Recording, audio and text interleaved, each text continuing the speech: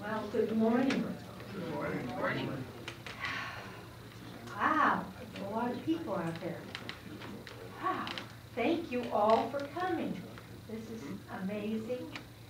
And Dorothy's family thinks, wow, this is amazing. Right. My brothers and I, I know many of you. My brothers have not met all of you. But we do welcome you and thank you for coming.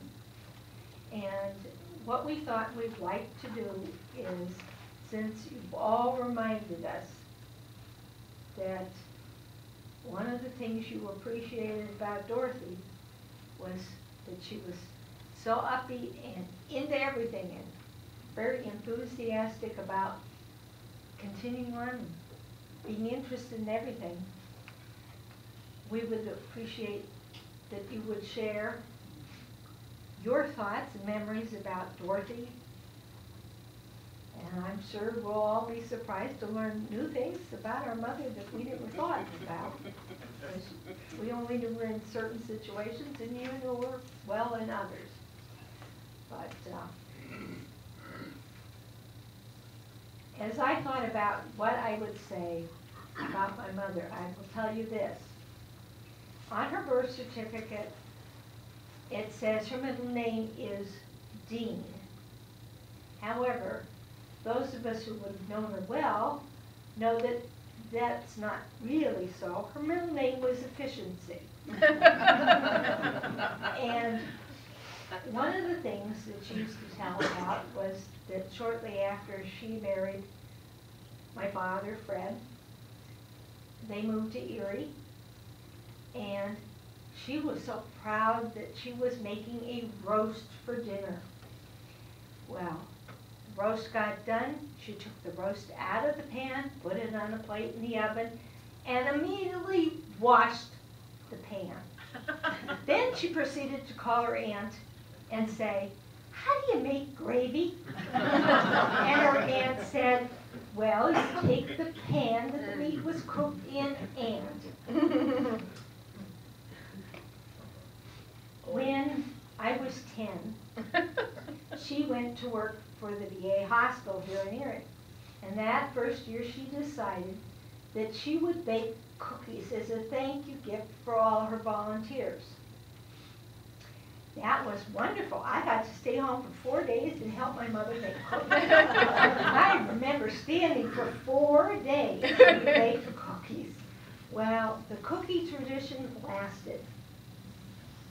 And she kept records year to year of how many kinds of cookies she made, how many times she doubled the recipe, and how many cookies she got out of that recipe. Now, for those of you who don't know, these were not cookies the size of my hand, which you often get places. These were cookies the size of a silver dollar. The point was they were exactly 2 bites of absolute perfection. And in keeping her records, she had, let's see, the top year was 25 different kinds of cookies for a total of 27,000. Now, mind you, she's working full time while she's doing all this.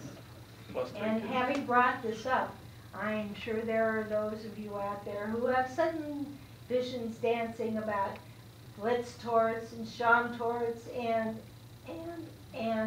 I will tell you, I have known my mother also to go to the kitchen at 11 o'clock at night and start baking English muffins from scratch. And with that, I will turn the mic over to all of you.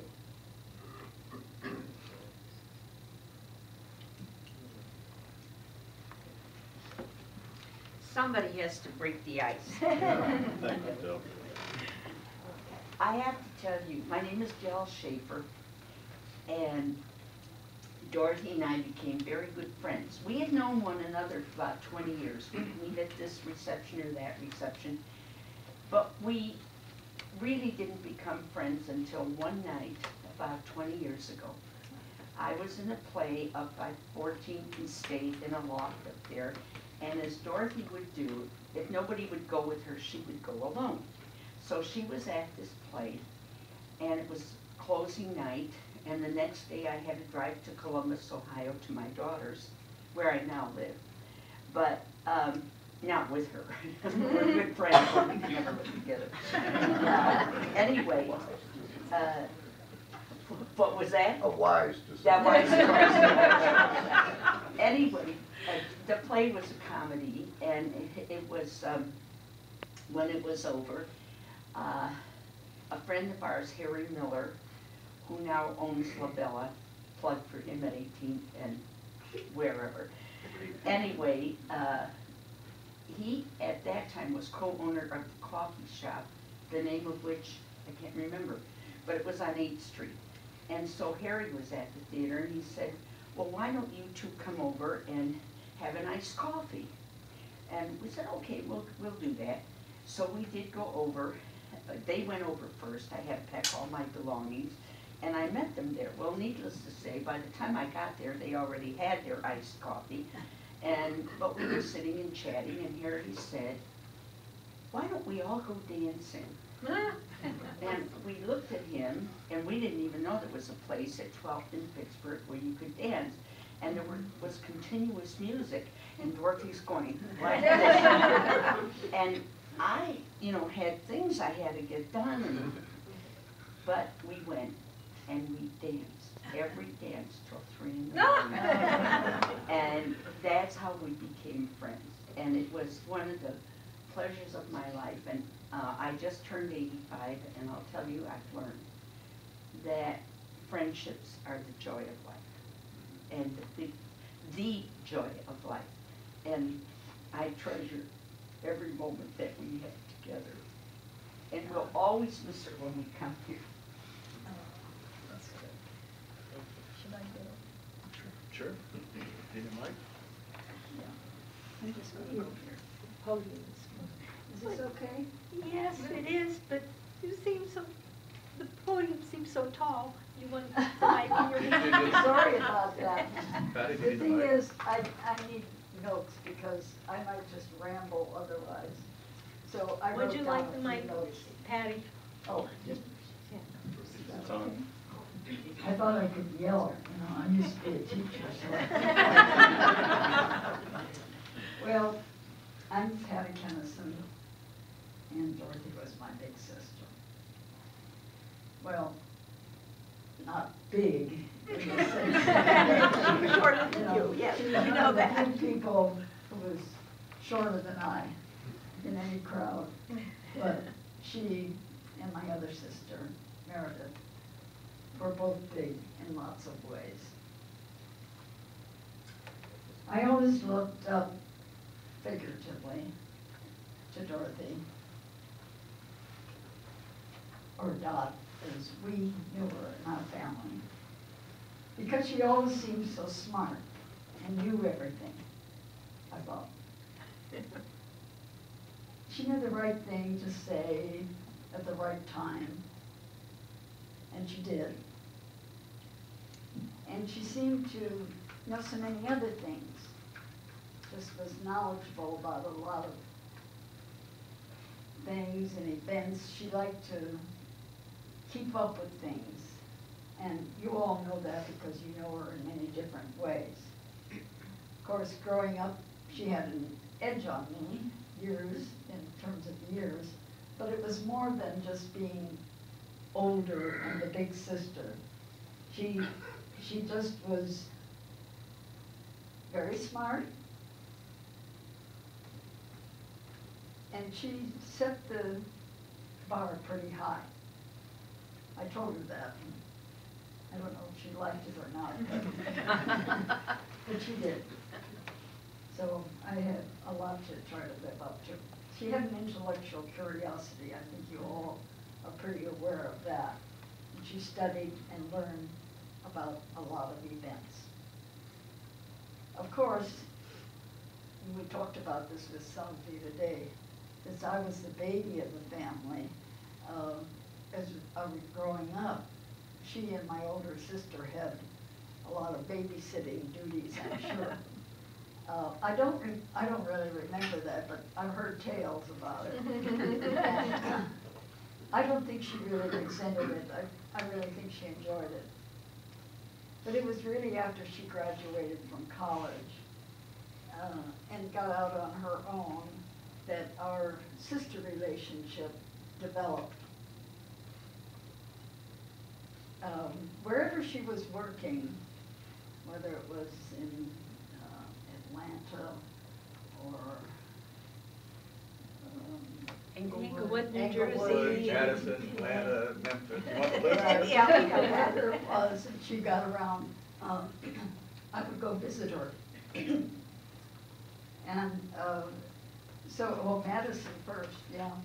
When she first got out of college, she worked in Madison, Wisconsin, and we were from Milwaukee. So anyway, I visited her in all of those places, and we had a lot of fun. In later years, she and her family would come to California to visit me and my family, and we always had some really great times then.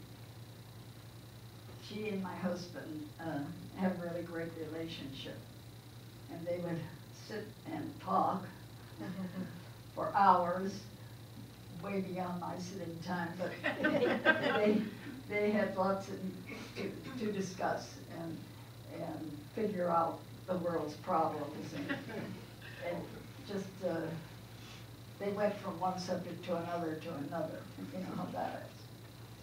After she retired, she would come and stay longer with us. Which time did she retire that you did this? Pardon? Which time did she retire that you did well, whenever, the last time, let's say. She would come and stay for longer periods of time, which of course we loved. And my kids loved her, and my grandkids loved her. In fact, there's a picture here with some of my grandchildren and Dot. But we would take her on, when she could stay longer, we would take her on some of our adventures and take her to Alaska, where one of my kids, my daughter lives, or to Hawaii, which she loved, and Arizona. We explored around California a lot. She said, I think I've been to more places in California than Californians have. Might have been.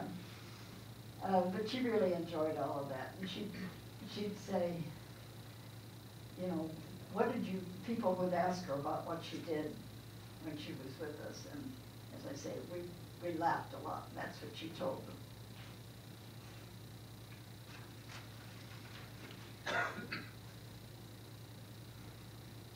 One of the reasons my three kids really loved her, and I think one of the reasons was that she had a knack for finding unique gifts, and she'd always bring something really interesting and fun.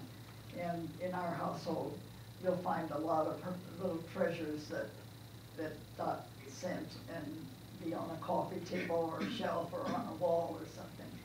And so there are lots of remembrances about that. These recollections, you know, may be very different from those that you have because you knew her in a social or professional life or in her many activities here in Erie in the art scene. And she loved all of that. And all of you were really very important to her. So whenever I visited, it just seemed like everybody that would run into him, she knew. I mean, I just figured she knew everybody in Erie. So even though we were separated by years and miles, we had a very close and intuitive relationship. We'd react to things, events, people, songs, situations, very often in the same way, at the same moment, and we'd say the same thing to each other. Anyway, that's kind of fun for me to remember some of those situations. I'm so glad that part of her family, Eric and Keith, are now situated on the west coast, because that means we've got a closer tie geographically, and I know that we'll stay in close touch, and Heidi's such a great communicator that we'll always stay close. Thank you all for joining us in celebrating the very special life of my sister Dorothy. I thought I could get through this, but I'm not sure.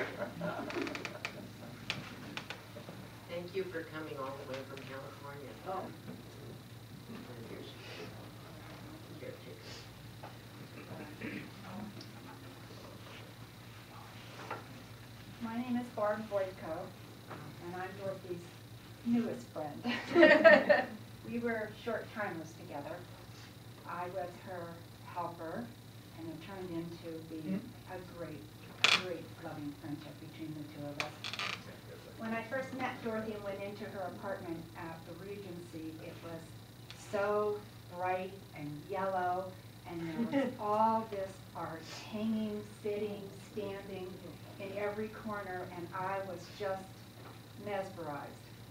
And she went into the history of Fred and the role in the art community and how it all started. And we had like a tour in her apartment. It was like a mini art gallery to me, who had never been exposed to any art, really, in my lifetime.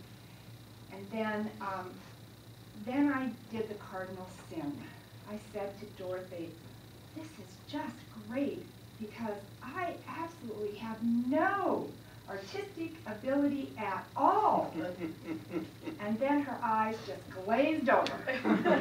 And she looked at me and she said, that is absolutely not true. And I said, no, it is true, Dorothy. She said, get that thought out of your head right now. That is not true. You have the ability. It's in you. You just haven't experienced it. Thus started the weekly door decorating sessions. Well, I had no idea you could decorate with so many little tiny scraps of everything. I mean, and these things were in the closet, under the bed, behind the door, next to the fridge. But it was a wonderful experience. And I mean, I thought, well, maybe I can do this. So with her guidance, I learned about color and form and how to freestyle things and turn it this way. And oh no, that's way too straight. Oh, almost everything had to be crooked is what I thought. That was just my interpretation of how it was.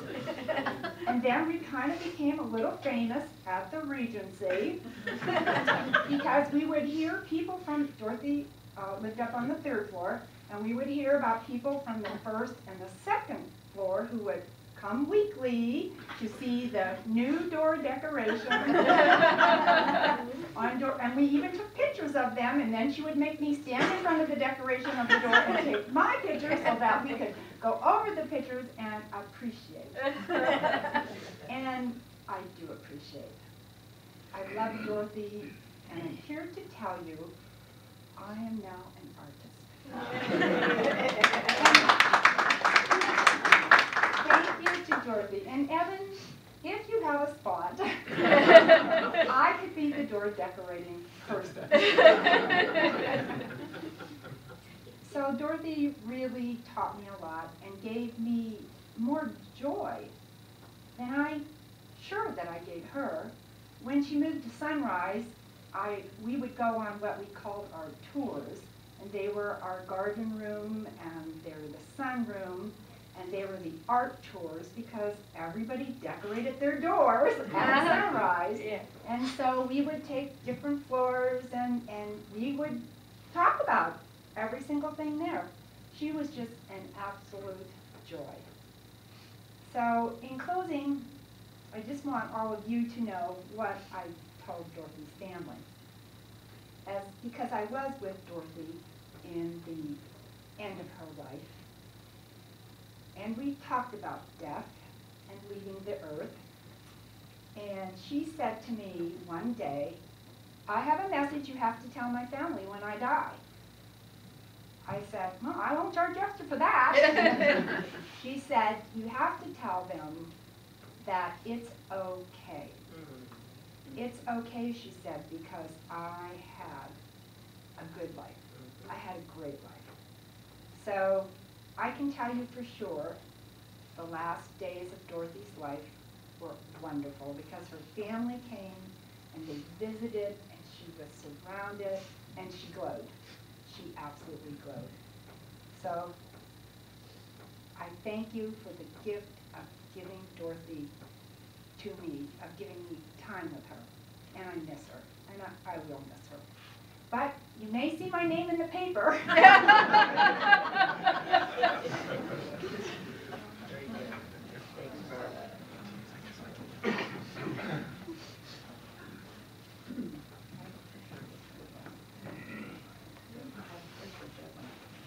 I'm Rich Giardina, for any of you that don't know. I met Dorothy and Fred in 1966, I think, at Giardina. October 1960. Jeez, he was a month. We started a little coffee house at what was then the Art Center of Erie with Fred's help. Evolved a year later into the Insecure on West 7th Street, which was a pretty neat place, actually, for a year or two. And then it was shut down for one reason or another. Reborn as the 1914 Tide a few years later, and whatever. That's the end of that story. But becoming a part of the Livingston family as a friend was amazing. It was, you were adopted and baptized in wonderful warmth and culture that you may have never seen before. It does break you out to think of it. So stream of consciousness. Dead chicken dinners, of course. Cookies. My favorite, the Lebkuchen, bar none. And we did enjoy raiding the, what did we call that little porch in the back? Where they were in tins. Curing for 6 weeks or whatever. Yes. We would sneak into the tins and steal a cookie or two on occasion. At my first martini at Dorothy and Fred's, they taught me what a dinner party was, which I'd never been to, with great conversation and wonderful sharing and warmth and encouragement for everybody. They were amazing people, and Dorothy was, in many ways, the heart and soul of the family. I miss her. We were all touched by her, and there's part of her in all of us. Thank you.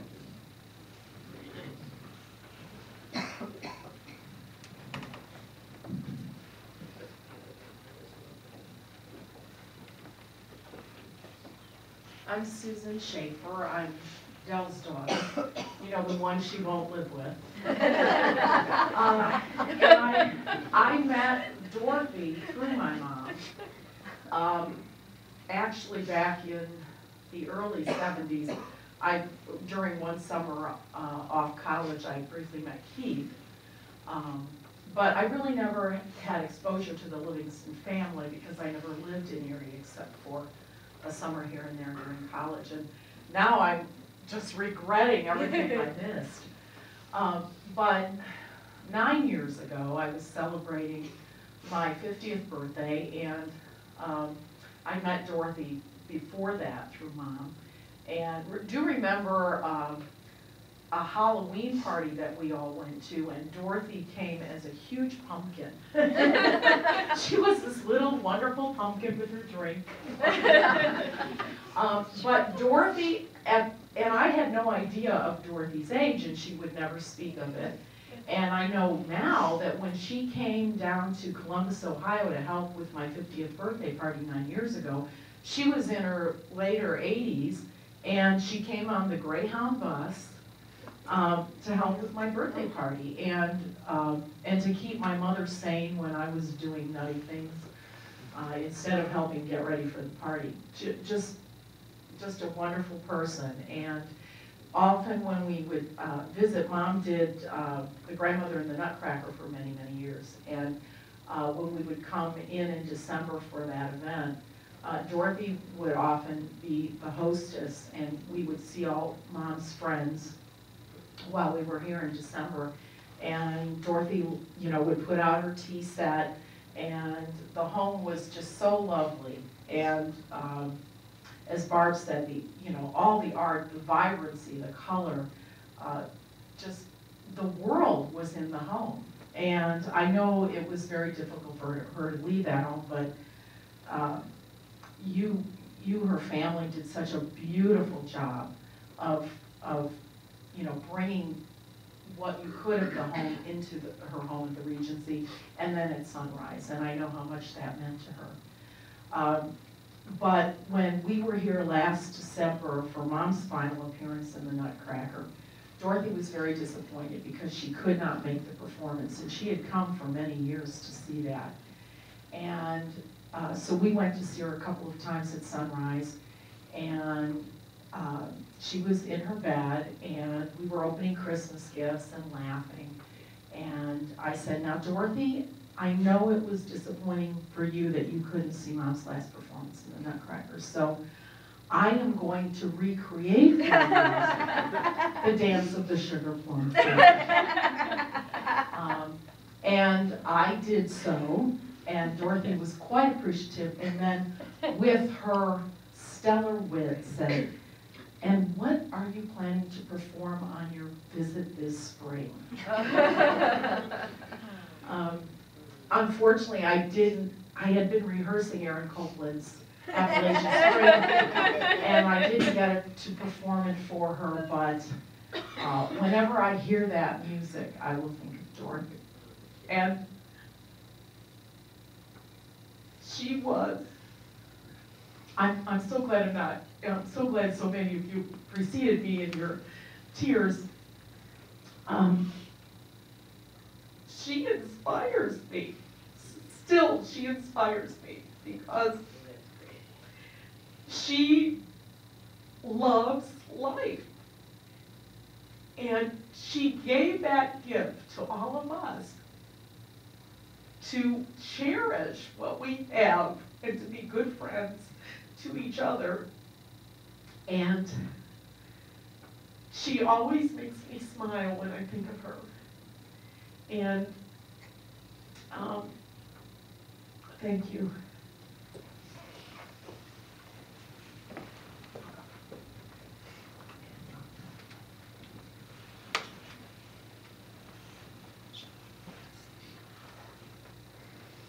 I'm Susan Livingston. I married the youngest Livingston boy. When I think of Dorothy and Fred, two symbols come to mind. The first one is the Citroen. The Citroen is a symbol of why I decided to marry Keith. He had borrowed his car. It was the gold 1972 DS Citroen. He had borrowed it one evening when we were driving. I think I was still in college. We were driving to the Cleveland Art Museum. On the way back, in a snowstorm, the hood of the Citroen blew up against the windshield, totally blocking our view, the wind-blown, snow-swept highway. I thought, oh great. We pull over, Keith is calm as a cucumber. He gets out of the car. The hood is crumpled up over the front of the car. How do we get home? He gets out, he bends it back down. He's on top of the car, trying to use his body weight to unfold it back out of the car. I thought, now I know this is a special car. He is going to catch it when he gets home. We get home, somehow, we pull into the driveway. I have not met his parents yet, so I'm thinking, oh boy, what a great way to meet his parents. We pull in the driveway, and the curtains part from the living room. It overlooks the porch, and there's a blonde woman looking out the window. I thought, that must be her. We walk up, and I think, my mother would I don't think I would survive what my mother would have done to me if I had done that to her car. We walk in and she was calm. Is everyone okay? I was worried. Where were you? Everything was fine. I thought, what a woman. And then I thought, what a son. It turned out really it was Dorothy's fault that that happened to the car. She had had a fender bender and had broken the latch on the car.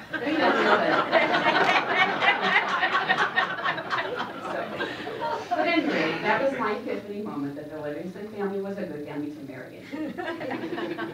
The other symbol I have of the Livingstons is the Lake Erie and Presque Isle. And I had to write a few words about that. Dorothy loved Presque Isle and loved Lake Erie. If you don't know, her father had done some research in his college graduate years on Presque Isle itself. So it was very symbolic to her anyway. But she always said it was like a compass to her. It was the knowledge that that lake was always there, and it offered guidance and a kind of a strong sense of presence, as it does when you live near a body of water. So it was a really joyous thing then that when she moved to Sunrise in her final year of life, that her window overlooked the most beautiful view of the water and all the boats. And her fading vision still allowed her to see the blue tarps that covered those boats that were out there, covered over the winter. And as spring came this year, she would look out there every day. Have they taken the blue tarps off the boats yet? Every day. It was her hope to see the boats sail out over the body of water once more. Well, now Dorothy's ship has sailed. And we all mourn her absence in our lives.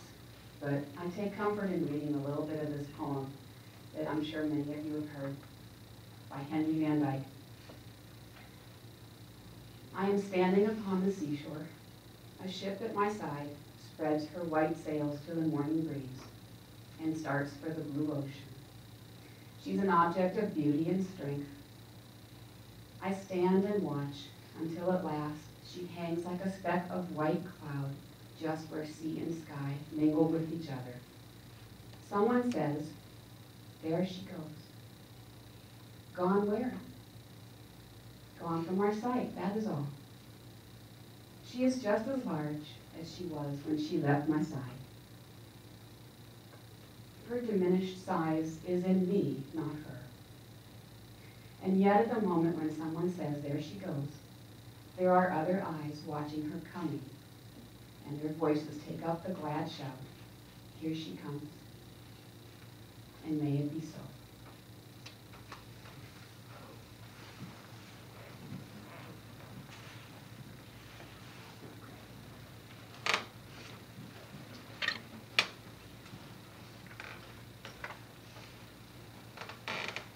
My name's Jenny Culbertson, and I got to know Dorothy from when I worked in the Colony Plaza at House of Flowers. And after listening to everybody today, family and friends, and I got to meet Heidi today, which I've always heard about. I've always heard of the rest of her family, her sons. I met her sister once when you were in town. Mike, I've talked to you on the phone when you would order flowers. And I think if anyone does a daily read of meditation or inspiration, today is it. This is a real shot in the arm for me to hear all these wonderful things about Dorothy. And we always say Dorothy was, Dorothy is. Dorothy is in each one of you here. She is here with us. You each have such a great part of her, and she will always be with you. Dorothy was part of a group of people that I've got to know. Were a lot of philosophers. They would talk about life, and one of them was Dawn Robbins, who she was good friends with, and they would talk about life. And I'd say, well, what's life about? Well, when Dawn Robbins passed away, Dorothy and I went up to Spring Hill, and we went to the celebration of life there, and I got up and said something about Dawn there, and if you knew Dawn, he was a wonderful man. He was just like Dorothy. They were treasures. Always reciting poetry, had something witty to say, you know. They just loved life, and they loved to make the most out of it, to have the most fun with it, the adventure. And to me, what life is about, it's about people. It's about people helping each other, people knowing each other, what we can draw that is good from each other. And Dorothy did that, as I've heard from so many people today, to become an artist, to help us to become better people, to have a different outlook of life when we're feeling down. She was her own person. She didn't care what anybody else thought, as you know. She didn't care if anyone else thought of her car with these ribbons hanging from the back of it. You know, she would come and she would change the colors with the season. You know, Jenny, you know, what color are we going to do today? You know, oh, I don't want to do this color. Let's do that color. Now let's do a little bright. Let's put a little wreath on the grill of my car for Christmas. You know? She was always very festive about it. You know, when the frogs were big in town and we were talking about door decorations and we did the leapfrog thing, I did these cardboard frogs that we had in the window of the shop to get into the spirit of things. Well, when it was all said and done, she had to have one of those frogs for her door. She didn't care what anyone else said. She would come into the store and we would go on ideas of what she wanted to do with her door. And yes, it was different. You know, you would think the regular norm thing, but she was always thinking of out of the box on what to do with this door. And then she had her little shoe on the floor that she would put candy in. Yes. And people would love, she'd love to make sure that there was candy in that shoe. I've heard about the rum balls. Because one day it was Christmas time and one of my co-workers came in and he brought in some samples of some rum balls that he made. And she approved. And then she told the stories of how she would make the rum balls, you know, and it was something like you would roll one and eat one, roll one and eat one. And it was the young ones that were doing that. So what a wonderful woman she was. I treasured her greatly. I kept in touch with her after the years, you know. I've seen her go through the phases of life of having to move out of her house, of having to give up her car, you know, of her losing her eyesight. But she marched on. And when I last saw her some months ago, you know, I would always say, Dorothy, what can I bring back for you when I come to visit you? And she remembered, and I didn't know that she remembered. She'd say, I want you to bring flowers from your garden. Not flowers from any other shop, but she knew that I loved to garden. And she wanted flowers from her garden. And I regret not bringing flowers today for her, because I just thought, who cares? But it would have been the poppies that are blooming in my garden right now, which are bright orange for her to be able to see.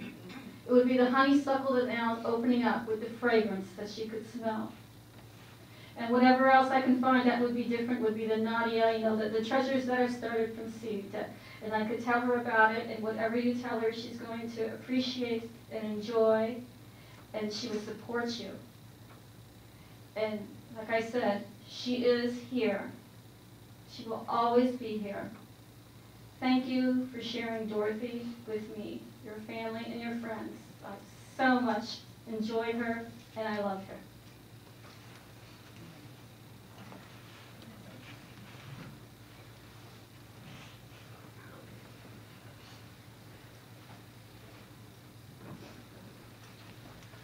I'm Dave VanAmburg, and I thought Rich and Mike and everybody else talked about so many of the memories from the past. I tell you something that I don't think I've heard yet today, and that is Dorothy's self-appointed role as Mother Hen. It didn't matter who you were, how old you were. You could have been her mother's age. Dorothy was non-judgmental, but had the highest of expectations for you. Didn't matter what you wanted to be in life, but you better know what it was that you wanted to be in life. And she was that way from the first time I met her in 1965 until the last time I saw her.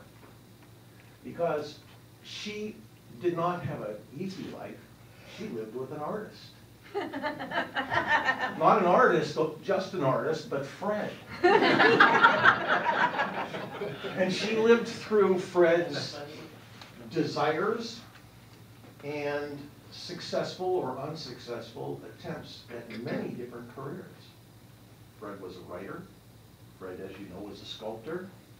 Fred had his own business. He was an interior decorator. Fred was so many different things to so many people. And whether she approved or not, she supported every step of the way. And she did the same thing for her 3 children, but she did it for all the rest of us, of her children. And when I started my first business, she said, you don't want to do that. I said, are we speaking from past experience or some other observation? She said, oh, a whole lot of past experience, thank you. She said, you want to go get a good job and work for GE for your life. I said, tried that. I was with Lord that, this is really what I want to do. And she said, okay, well then let's talk about it. And that's how she would treat each and every one of us. But if you walked in and said, I don't know what I want to do, that's when you were in trouble. That was the only time you were in trouble with Dorothy. Because you didn't have your dream, you didn't have your vision, and you weren't going anywhere. And she had no time for people who weren't going anywhere. It didn't matter where your path was. It didn't matter where the end of your vision led you. But she expected you to do it, and to do it to the absolute utmost that you possibly could.